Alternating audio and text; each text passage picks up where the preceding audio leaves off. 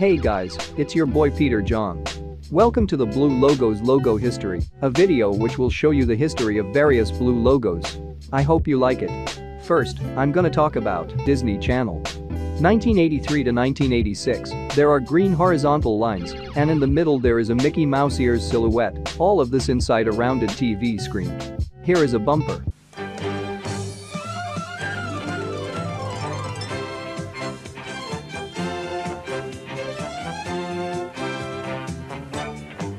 The Disney Channel. 1986 to 1997, the green lines were changed to black lines. Also, at the bottom, there are the words The Disney Channel. Here is a bumper.